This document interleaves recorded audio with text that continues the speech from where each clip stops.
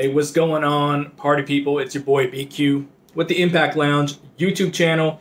I thought I would go ahead and step in this week since the Total Nonstop Impact guys are now moving back to their old channel. I thought I'd come back and do a review here, video style, of the latest episode of Impact Wrestling. Now, if you didn't hear what I said on a previous upload, I will be taking reviews back over.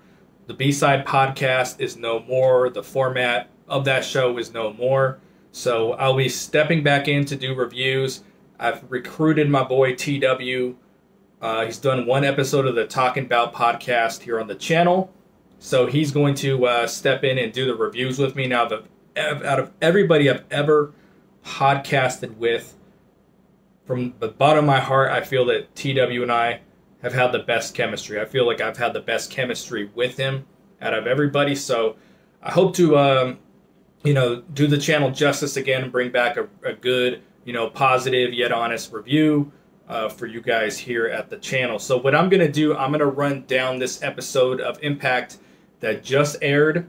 I'm going to talk about the TNA episode a little bit first. I'm not going to really review that one from top to bottom, but I'm really curious. I've seen a little bit on Twitter. I'm really curious to hear what you guys thought of the show. It seemed like the majority of the people that I've seen kind of found the show to be weak, but I wouldn't say. I guess I can kind of see where people come from saying that.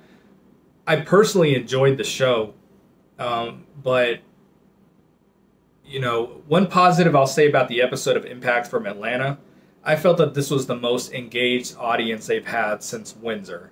I really felt from top to bottom they did a really good job. You could hear them. Now, there's a clear improvement in the audio, and I've said that before, and then sometimes it goes back to how it sounds, but there was a clear improvement. For the TNA episode, I feel like the audio sounded like the way it does before, where in the past, obviously this was mixed differently on different days because we had a different announce team, but you know what I'm talking about, where the audio is very compressed with the audience and there's all this focus on the commentary. That's how I felt the episode of TNA sounded. I thought it sounded really dead in there, and then at the same time, it's hard to, I really like seeing the TNA, turnbuckle pads and everything, but it is a little hard to get into it when, when we're thinking TNA, we're thinking of a larger audience, brighter lights, passionate crowd, you know what I mean? So it didn't quite feel the same, but I felt it was a fun episode, but for what it was, you know what I mean? I wouldn't have interest in watching it on a regular basis, but I feel like for what it was good. And if you guys don't know, I am in my hotel room right now. If you haven't heard me say before, I'm on military orders in Mississippi this month, so I'm in my hotel room, just kicking it. I got my LA Clippers bear back there in the background, little piece of home, you know what I mean? But that's where I'm currently broadcasting from. So with the episode though, I don't feel the crowd was, they looked a little tired. I'm going to assume that there was a longer taping that day. Usually I think they take 2 episodes worth. They probably did 2 episodes plus the TNA content. So you could see the crowd appear to be a little bit tired with this one. But here's the other thing. When you look at the people who were on the card, it's not to take anything away from them and their talent level, but it is difficult to get excited about guys like Kid Cash, Chase Stevens. When we've seen them on Impact, they're getting squashed. They both lost the Moose in under 3 minutes. So it's hard to get excited when those guys are coming out and when they haven't, there's no build, there's no anticipation. I don't want to use that word build. We use that so much in wrestling. There's no anticipation of these guys competing in these matches because in the times we saw them before, they just, got squashed. And then Chase Stevens actually did get squashed again, which makes me think, he looks to be in pretty good condition. Maybe he can't go. I don't know if he still wrestles at all. But, he pretty much got squashed by Hernandez. Now we got Hernandez, who they kind of treated as the big name, the main eventer for this thing. He comes out almost as the babyface, but he was just on Impact Television not long ago with the OGs, heel faction, never beat LAX once. you know. So we haven't seen Hernandez be successful on Impact in a while. So, and this is the guys you're building the show around, and then you got Johnny Swinger. You guys know I'm not really big on the Swinger thing. You know, Mannequin Suicide was cool, easily the most over part of the show. They were really cool, and then you know, the Rhino and Madman Fulton thing was kind of whatever. I mean, how many times are we going to get old school rules on Impact Wrestling? We got it on the TNA episode and on the Impact Wrestling episode. So overall, I thought it was, you know, entertaining for what it was. I'm glad it was only an hour. I don't think it was a good build up to the No Place Like Home show. You know what I mean? I wouldn't see this and get overly excited for the other show, but it was cool for what it was. There were some aspects of it with the, you know, the backstage, the colors and the lighting and the brightness and everything. So there were some aspects of it that I'm like, man, I really think they could use some of this in the current Impact product, you know, with the presentation.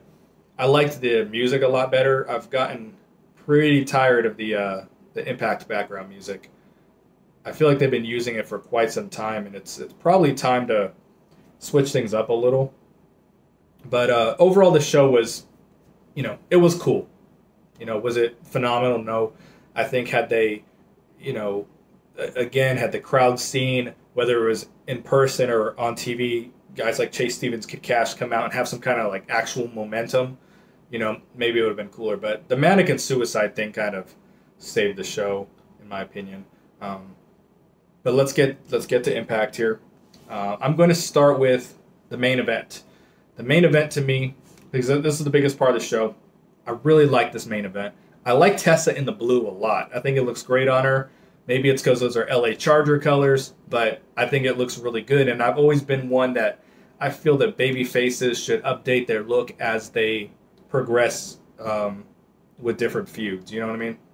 So that's just those little things that stop things from becoming, you know, bland. It's much like with the YouTube channel.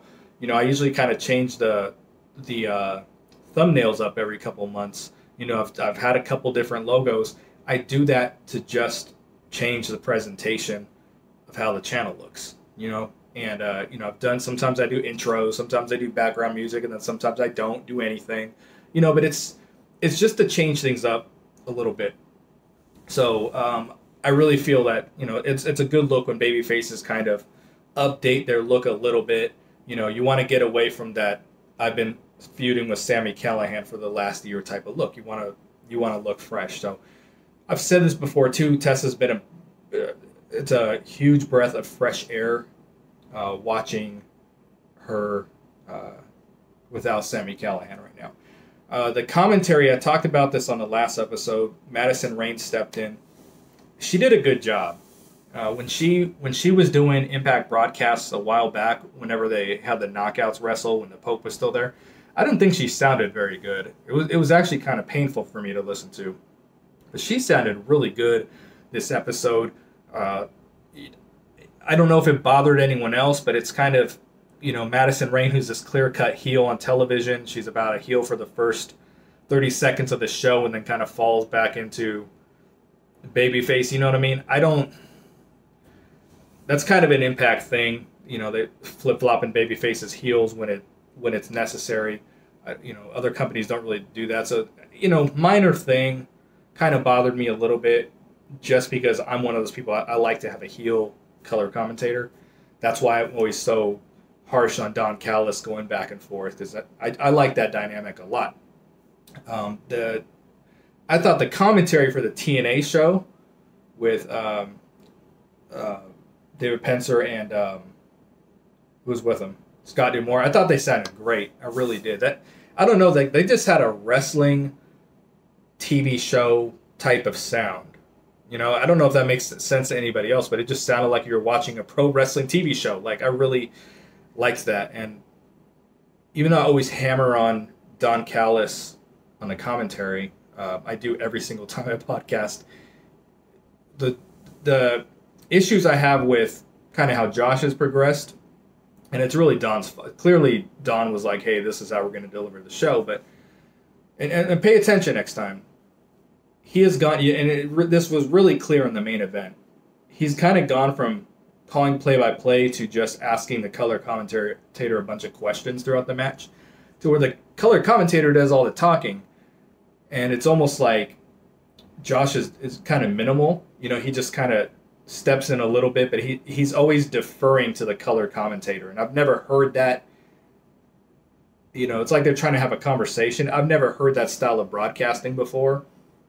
I watch a lot of sports, baseball, football, basketball, whatever. Obviously, other wrestling companies. I don't hear that kind of style of commentary from anyone else.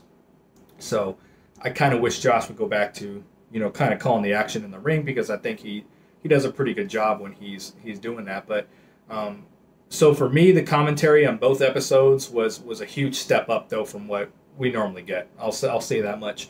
But the main event, I was entertained with it. A lot of people have been saying, well, how is Tessa going to wrestle a bunch of dudes all the time? Now, it's one thing to say, okay, Tessa's going to wrestle these intergender matches, but we're wrestling OVE every week, so, you know, you can kind of protect her. Once she beats Sammy, people are like, well, you know, remember when Booker T gave the big criticism, this is the worst decision Impact has ever made and everything. Yeah, it's kind of like, okay, she wins the championship. How does she defend it, though? You know, because surely she can't just run through a bunch of the dudes. I don't mean to say it like that. She can't just be beating a bunch of dudes on the roster, you know, because then it weakens them. But I feel like they've done a really good job with just those little tweaks in the matches to where Tessa wins, and it's not. I know we love to use the word bury a lot. She's not burying people, but it's not. They're not looking weak in the process. Like OVE to me always looked really weak leaving matches with her. But you have, you know, losses to, people who have lost to her like Ethan Page and a couple of the other dudes she's wrestled. There's always that little tweak. Like when Eddie came at the end and there was the distraction and everything, it works. You know what I mean? It was a clean victory, but at the same time, it kind of wasn't clean. And I kind of see where they're going with it. So I think they're doing an excellent job with Tessa. I would have much rather her be facing Eddie Edwards one-on-one at the pay-per-view, or even, I wouldn't say Elgin quite yet. I ultimately want to see Moose take the title off her. That's my preference as a fan. I'm not a big fan of multi-man title matches, because what happens when she beats both? Say she beats them both. Now you've just knocked out two guys with one stone who are main eventers. Where do you go from here, you know? So I kind of wish they would have just, you know, they put us through weeks of this best of 5 series only to have no definitive winner at the end. I think creatively it was a disservice. The wrestling was good, but creatively it was kind of a disservice. So I wish you would have just be taking on one of them. Even though Ethan Page lost, Josh Alexander did not earlier, so I think it kept the North looking strong. I don't like champions losing non-title matches, even if they're the tag team champions. I've never been a fan of that. If you guys remember when Impact kicked off the Access TV era, every single champion lost within the first 3 episodes. Sami Callihan lost his first match. It was the 6-man, but he got pinned by Rich Swann. Josh Alexander lost to somebody. I think it was Marufuji. And then I think the North actually lost a non-title tag match as well on one of those episodes. Ty Valkyrie lost, I think, twice in the first 3 episodes. And the only one who didn't lose was Ace Austin, but he lost on the first, it was the first or second special event of the year. It was a table match versus Eddie Edwards. But my point was the champions were losing a lot. I didn't think that was a good way to kick off the year. The champions are starting to look a little bit stronger now. And Ethan Page, even though he lost, I think that I was watching this episode. I said he would make an excellent world champion one day. Like I think he has the look, he has the mic skills, he has the ring work. He's transformed his body from when he first came in. He's dedicated to the company. He understands social media. He has a successful YouTube channel. I really think he should be consulted for the Impact YouTube channel. He does a lot of good things right. You know, he would make a very out of the blue, like really good world champion if he had the title, I think. And And one thing that Impact does that most companies don't, and this is one of those things that people overlook, is that the Impact heels, for the most part, are not cowards. Aside from, Ace Austin, sometimes Taya Valkyrie, for the most part, they don't do the coward thing where they're running away. Like Ethan Page actually made this challenge, so that helped him look strong as well. So even though he lost, he had a really good episode. Josh Alexander, as I said, he did not lose. He beat Eddie Edwards. Now, people say, if Eddie is in the world title picture, why is he losing? I would have rather Josh Alexander won this match because he, again, is a champion. The North have been the title holders for how long now? That meaning nobody has been able to beat these guys. So I don't like the thinking of, oh, well, he's in a singles match, so it's okay if he loses. I don't think so. I don't like that. I think he should look strong. So in my opinion, the right guy won. Now, I would say a majority of the people probably would have, felt that Eddie should have won. I didn't think, it wasn't a clean victory, but it wasn't, super dirty either. Like I liked how it came off, and it was a really good, enjoyable match. Kylie Rae debuts. She takes on Cassandra Golden. The editing of this show was a little rough tonight. Or not tonight, I'm sorry. A couple nights ago. The editing was a little rough. I don't know what happened to where they just hit, all of a sudden her music started playing the Titan Drum. It just came out of nowhere, you know what I mean? It was kind of weird. But I know that, I reported this before, that a lot of extra editing was done at these shows because since they had to cancel events and it was giving away, spoilers and things like that. So there's a lot of editing that they had to do. Kylie Rae looked really good here. Now, the comparison is always going to be there to Allie, to Bailey, like, you know what I mean? But I think Kylie is her own person. And the difference with her is that even though she comes out with I think her music and entrance is great, by the way. Even though she comes out with the smiley faces and the smiles and the hi, and she puts her game face on in the match too. You know what I mean? Like she goes from 0 to 100, and I think that's what sets her aside, from like the Allie character. Plus, Kylie's probably better in the ring than her too. But this was a good match. It was less than 3 minutes long, but it felt longer in my opinion. And I didn't think it was a good debut where it wasn't a total squash.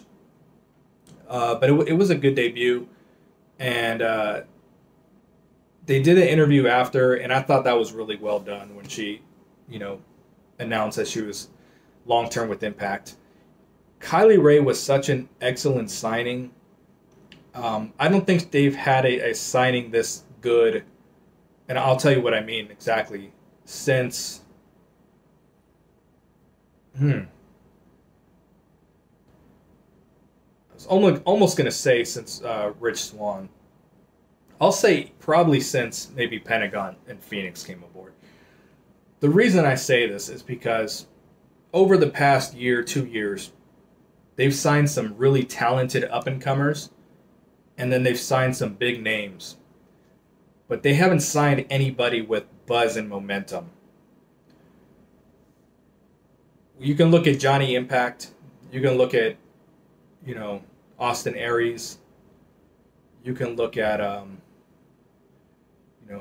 Michael Elgin overall to me has been their best signing in a while. But you can kind of look at that situation. You can look at Brian Cage had a little bit of buzz behind him with Lucha Underground.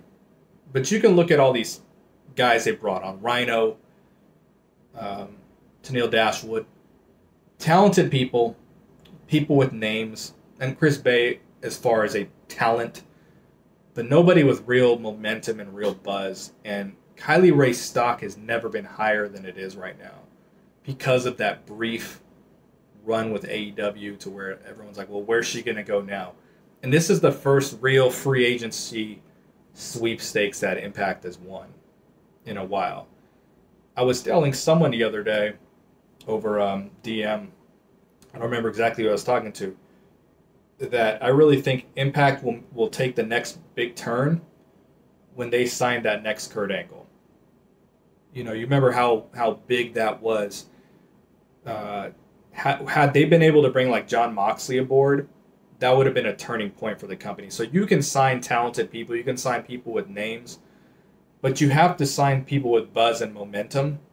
And then you also have to sign someone to where they chose Impact over the other companies. You know, that's where things are going to start taking off, in my opinion. So that's why this was a really excellent signing for them. Moose takes on Kid Cash, and this goes back to what I said earlier, squash match. Kid Cash was, lasted a minute in there. Yeah, he got all the offense in, but he was squashed. But he looks good for his age. But it's tough to get excited for the TNA show and then the No Place Like Home if these guys are losing so quickly.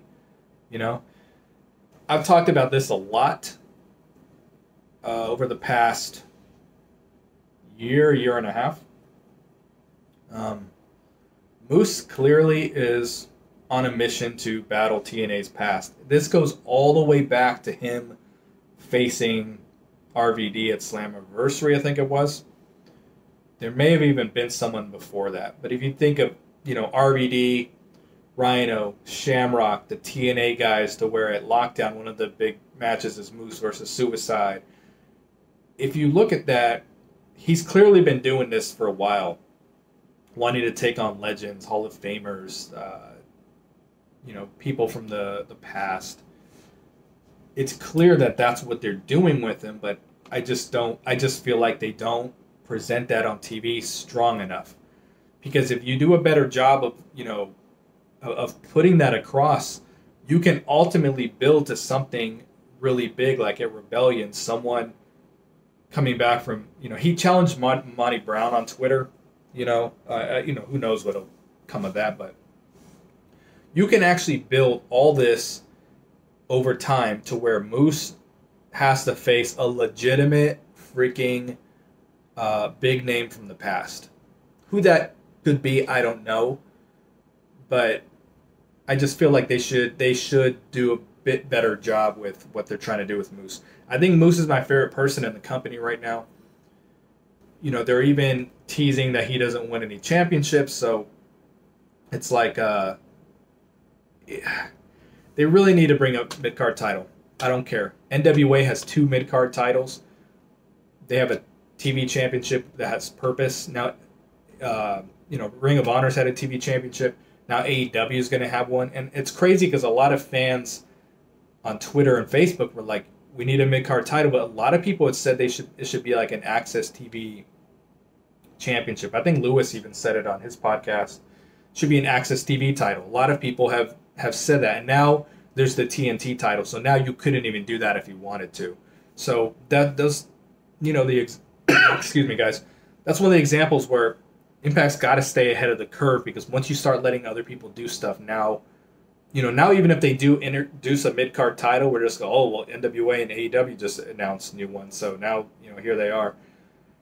But they need a mid-card title. Moose, one of those guys that he's fighting for nothing right now, but at least he has a storyline of why he isn't. Like, he's trying to prove himself, but we'll see where it goes. The backstage interview with Jimmy Jacobs, he had AC Romero and Larry D, Triple XL. I thought that was pretty good. The yelling was all very 80s. TJP and Falaba came. This is a criticism I'm going to make, and I haven't really focused on this too much before, but it didn't really stand out. It's been standing out to me for a while, but more so this episode. I really think Impact needs to work on better acting on these backstage segments. This one is not that bad of an example, because I actually thought Larry D and AC Romero sounded good, and then TJP and Falaba came out, started getting a little hokey. But the Su Yung segment where the guy took off running, and even, Rich Swann's, um, via satellite and everything, which we need to get away from that term because now you can Skype everything. It's not via Wi-Fi, you know what I mean? But, that, some of the backstage segments with, the stuff with Rosemary, the people, the extras they use, or a lot of the time they don't even use extras, but they use people who are part of the company and they're, you'll see them in a backstage segment and then 3 weeks later you'll see them in one again and they're playing a different person, it's like they're stretched so thin, but I really think some of the acting has been really bad lately, and that's kind of one of those little subtle differences with a product coming off as professional or and hokey, because then you play these backstage segments on social media and they come off bad, So I really think this is something that's kind of new. In the past I've always felt the backstage segments were all done very well. But now I'm starting to think some of the wrestlers are getting away from working on their promo skills. And I don't think bringing, local actors and actresses in to do some backstage segments wouldn't be a bad idea. Or would be a bad idea. I don't know if I'm using the context correctly, but, the stuff like, again, the guy running from Su Yung and screaming, is that how someone's really going to act? No. So that's just what I've been noticing lately. Obviously, there's been the, criticisms of Alicia for a while, but I think some of the promo work needs to tighten up, and the acting, but mostly in the backstage things, which usually should be easier to act and do multiple cuts than doing something in the ring. But the Rich Swann thing, I thought it was a little hard for me to watch. It was weird. It was very weird. Ace Austin is not a bad actor. He's a great actor. But when he came in and, does this make any sense? Like, let's just say you're at home, you're talking to your mortal enemy over Skype, over the phone. You're at home with a broken leg, and he's like, hey, answer the door. There's a couple of guys there who are going to kick your ass. Would you get up and answer the door? But even the way Rich Swann's like, there's nobody there. I mean, it just didn't come off serious, So I wasn't a real big fan of what they did there. Sami Callihan comes out. He's got new music. He's obviously going in a different direction, and I like it. What I don't like is him still yelling everything, thumbs up, thumbs down. Like, he's still OVE Sami Callihan, and I really would like to see more changes. He's changed the way he looks. He changed the music, so those are very important when you're kind of using a new gimmick. Those are really important to connect with the audience and the fans in a different way, to where you don't think it's the same person coming out there. But when the terminology is the same, you're moving exactly the same, the moveset is kind of the same. Like, I used to say this about Broken Matt Hardy. He did all these new wonderful things, but then when he wrestled, the moveset was exactly the same. And then I used an example of, Stardust, Cody Rhodes, to where when he became Stardust, he introduced a bunch of new moves. So sometimes when you have a gimmick change like Sami Callihan, I would have liked to see some new things, some new moves, a new moveset, something, But he cut a great promo. What he did in the ring, I thought was really excellent. Again, I would just get away from the everything, thumbs up, thumbs down, because now you can't differentiate him from OVE. And Tommy Dreamer comes out. This goes without saying. You guys know I can't stand Tommy Dreamer segments and matches, and I've been saying it for about 2 years. But he comes out, and thank God Tommy Dreamer never wins. I say that him and Rhino are taking on OVE next week. I'll put money on it that OVE is going to lose. But Dreamer comes out, and I lost interest pretty quickly seeing him out there. But I'll give Tommy this. He's a good promo. He can talk. Is it the same thing? The Terry Funk, the Dusty Rhodes? Yeah, it's always the same thing. Talking about the people who came before before him and before, I'm kind of over that. But he can talk. And, Sammy challenges him, or they have a match. I don't even know. I don't even remember exactly what happened, but they had a match. It's old school rules. Old school rules to me is getting really old. We had it on this episode and the TNA show. Every time that Rhino and Tommy Dreamer wrestle, it doesn't need to be old school rules. But they did that, and the match was too long. I mean, it was 13 minutes long. I would have given it about 3 or 4 less minutes, and I know that sounds like nothing, but that's really an eternity when you're watching a match sometimes. It was a little long, considering Eddie Edwards versus Josh Alexander was like 9 minutes. I thought they gave it a little too much time. And then Rhino comes down, so is he going to face Rhino next? I mean, I don't know if I really care for that. I mean, his promo did justify wanting to wrestle some of these guys like Rhino, Dreamer, Shamrock. It did justify that, so I'll give it that much. What was intriguing was OVE comes out at the end. And at first I'm kind of like, okay, so are they together or not? And then the lights go out and he clearly leaves them. So now we're getting interesting again. I always get upset when OVE loses. You know that. Lately they've been saying, okay, well, it's part of a... Now they're saying, oh, well, there's a losing streak. Like, now they're kind of acknowledging it. So this is interesting because we got to get OVE back on the winning track creatively.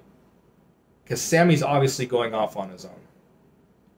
So it leads me to believe OVE has to bring there has to be a new wrinkle within OVE, the faction. People have been asking for a female in the group for a long time. I think it would be an excellent opportunity to bring Jake's wife in, for her to actually be the leader of the stable. Now she can wrestle too, so she they do need new knockouts.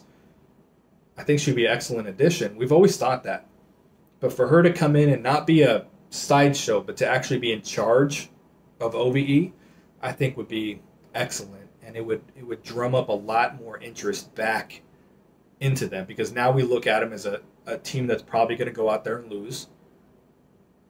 It's hard to get excited about them. These guys, Jake and Dave used to be tag team champions. So how can we breathe some new life into OVE? I think separating from Sammy is going to help, but you have to, who's going to say everything? Who's going to do thumbs up, thumbs down? It can't be all of them, and maybe Sammy was only doing that this episode because they were, baiting us into where he's still part of OVE. That would make sense, but I'm going to say no. I'm going to say that Sammy's going to keep doing that stuff. Now, the thumbs up, thumbs down is his gimmick, but again, the gimmick is changing a little, so would just love to see a little bit of progression. I talked about the Susie thing backstage. Even though her contract was up, she was at this set of tapings. And it looks like they're still going to kind of go with the Susie thing a little bit. So this is going to be interesting. I like the Susie stuff a lot. A lot. A couple of the segments have a little bit hokey. Even though I criticized the acting earlier, the Deaners are great actors. I thought they did really good in their role in this. And as a matter of fact, the Diener promo a couple weeks ago about teasing the Joey Ryan match, where it kept showing them a close up on their face one by one, and it was a comedy segment. I thought they killed that. I thought that was excellent. I think the Dieners should do more of that. I think that's the way you get them across on television. Those backstage segments for them would be awesome when they have feuds and everything, because they are genuinely funny. I've said this too before. I hate when wrestlers who are not funny, or people who are not funny, try to be funny, and they're funny. I can tell that these are funny guys.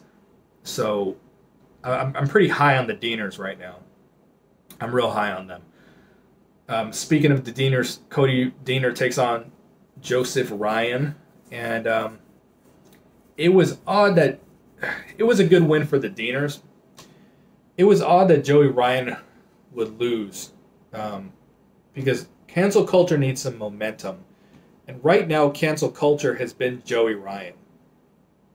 He came out during the Steiner segment when he said big proper pump. I thought that was absolutely hilarious. But he loses the match, and it's like I don't get why he's losing. Number one, because you're trying to cancel people, okay? And you pretty much get he can't. Well, they can have a rematch now. You know what I mean? You're supposed to be canceling the people now. Does this mean, okay, well, him and RVD, when they're going to have a tag team match, they'll beat the Deaners? We'll see. But right now, as I said, cancel culture is Joey Ryan. We're not getting RVD and, oh my gosh, I'm so sorry. Katie Forbes. Oh my gosh, I'm sorry about that. She follows me on Instagram. God forbid, I'm so sorry. We don't see RVD and Katie Forbes. And I really think we need to see them all out there as a whole. Maybe they're like, okay, we don't want Joey Ryan to be losing matches and then have RVD out there with him because you're kind of supposed to relate him to being a winner. So I don't know. I've said in the past I really think cancel culture is pretty cool, but there's a lot of tweaks they can do within the presentation to make it a bigger deal. Joey Ryan's doing an excellent job. I'd like to see RVD and Katie Forbes change their appearance a little bit as well and kind of adjust to what Joey Ryan's doing. Where he's got the Joseph Ryan. I've said this before, Robert Van Dam, Caitlin Forbes, you know what I'm saying? Like, let's go all in on this, the cancel culture thing. But it was odd to just, Ryan's still kind of coming off. They have the gimmick change, and he's still kind of coming off as a jobber, which, we'll see where where they go with it. The Eddie and Tessa, they have the backstage thing where Eddie offers his help. I'm sorry. And when I'm going back to what I said about the promos, the acting, I spent 4.5 years as an instructor in the military, and we would watch a lot of tape of ourselves. We would listen to a lot of audio. We would even teach our fellow instructors when we had downtime and get criticisms. The reason we do that is because we're looking for those little things to make the presentation better. And one thing that in the teaching world, the instructing world, especially in the military, maybe not like in a civilian sector with teachers and everything, but I know as instructors in the military, you want to pay attention to the little distractors that you have. When I was an instructor, I used to have a thing every time I got quiet, I coughed. Every time. And people were like, that's your filler, right? Your little, it's the same concept of when you're maybe doing a presentation in front of your class in high school or college and you get quiet and you start going, because in our heads we don't like to hear silence. So my cough was always my little filler, my little transitional filler. But the point of what I'm saying is we would pay attention to those little distractors that would annoy our students. So I had a class I went through a couple of years ago where my instructor would keep going, and we got to the point we started writing, hash marks in the back. How many times does he do it in an hour? Because it was distracting from the lesson he was trying to give us. Just a very weird tick that he had. And long story short, what I'm getting at, I think that if Tessa were to watch herself back, she has a lot of go-to facial expressions, things she does with her hands that I think are a little too much sometimes. I guess she kind of does on purpose, but the tongue in cheek, the dramatic facial expressions. I think if maybe she does watch herself back, and maybe she wants to do that stuff. God knows. But for me, some of these things become a bit of a distractor, and I think she should. I think they should look at lessening some of those little minor things that she does. But yeah, she's doing this thing where this is always how this works, right? The baby face goes to the other baby face and says, "Hey, I got your back out there," and they're like, "I want to do this on my own," which kind of makes no sense because Tessa saved his butt earlier And then when he saw trying to return the favor, she's almost like, I got this. So kind of odd. Next week we're getting Chris Bay versus Daga. So I think they had a match for the X Division ladder match at Bound for Glory. I think they were one of the qualifiers, so this would kind of be a rematch. Chris Bay, excellent addition. If you guys saw the last episode of Impact, all of a sudden he's a heel. So he's like a babyface as a debut, and then he just randomly becomes a heel. And Josh is selling all this shit on commentary about, oh, he's, real proud of himself and, real pompous and real, like, what? Where did all this shit come from? That was really odd, but it looks like they're going to make him a heel in the X Division. But, since the beginning of time, they've never built up anything when it comes to the X Division gimmicks. Rhino and Dreamer taking on OVE. I mean, we know what's going to happen there, right? It's probably going to be old school rules. The old guys are probably going to win. And then Ken Shamrock addresses Sami Callihan. That's what it is. So that's all I got for the episode. I was entertained for the most part. I was entertained with the TNA stuff. It was okay, not amazing, but it was okay. But the Tessa versus Ethan Page match was great. Eddie versus Josh Alexander was great, and that's been the Impact formula for a while, is to have the strong bookends. And the Sami Callihan promo was really good. Didn't care for Dreamer obviously, but his promo was good. And Kylie Ray's debut was excellent.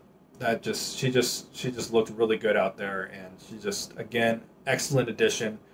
Someone with some genuine buzz for once, but Impact does have to continue this, where they're signing guys with momentum, with buzz, people who are choosing them over other companies. Once they get some of that under their belt, it's going to cause some momentum, positive momentum for the company. So thanks for checking me out, guys. I just wanted to, kind of do a quick review like this in this format. But, myself and TW, when I get back from Mississippi, we'll be taking over. And, maybe we'll do some live streams. I just don't have my microphone. I don't like to use the mic for my webcam, but, that might be what happens. We will see. Thanks for rocking with me. I am your boy BQ. This is the Impact Lounge, and I'm out. Peace.